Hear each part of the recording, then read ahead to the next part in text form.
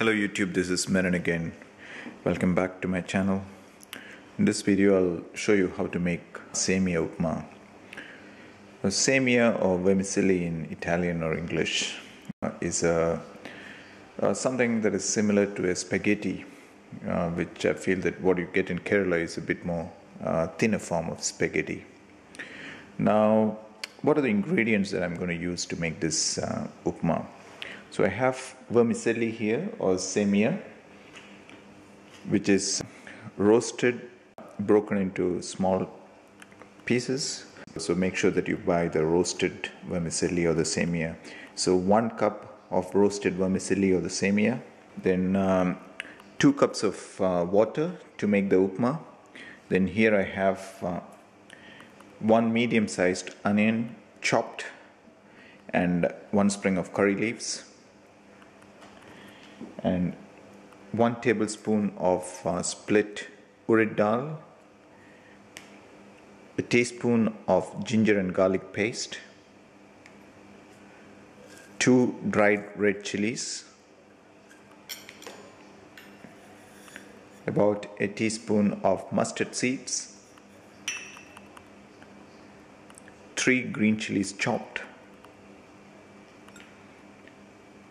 about 15 cashews, oil to fry these ingredients, and salt to taste. It'll be good if you add some sultanas as well. I don't have sultanas here, so I'm not adding. Now preparation: to a hot pan, add about 3 to 4 tablespoons of oil. I'm adding the oil now. Once the oil is hot, add the mustard seeds, curry leaves, the dried red chilies, URID dal and ginger garlic paste, and fry well until the mustard seeds starts to splutter. Okay, that looks like it is fried well. To this I'm going to add the chopped onions and the green chilies.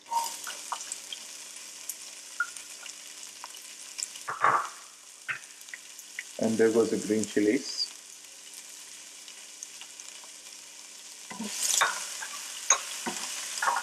Fry for a few minutes until the onions starts to change its color.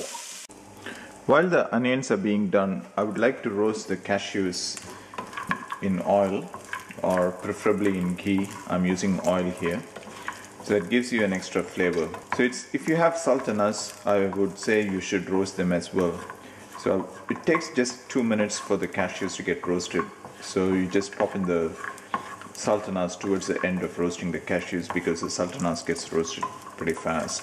So until it starts changing its color to about light brownish. So we'll be adding the cashews towards the end of making the upma, otherwise it gets really soggy. So the cashews are done. Okay, so the onions are done. To this I'm adding 2 cups of water. Just remember, for 1 cup of vermicelli, we add 2 cups of water. Taking 2 cups of vermicelli, then I would say just more than 3 cups of water.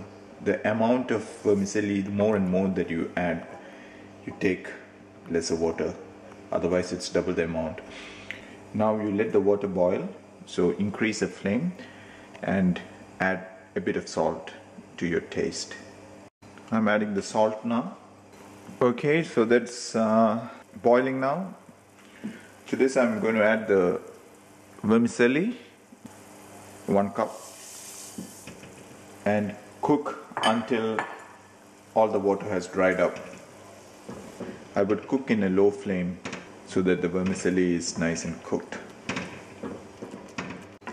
You can see as it gets cooked, the semiya or the vermicelli has become a bit more thicker.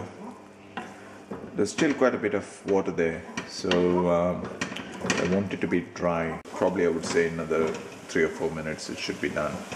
Okay, now most of the water has dried up, but still it looks a bit soggy. I want it really dry. But at this point I'll be adding the cashews to it. There you go, the cashews, and if you have sultanas, then probably you should add that as well. That's nice and dry and ready to be served. So there you go, your Semiya Upma or vermicelli upma or spaghetti upma. Thanks a lot for watching. See you next time with more videos. Bye.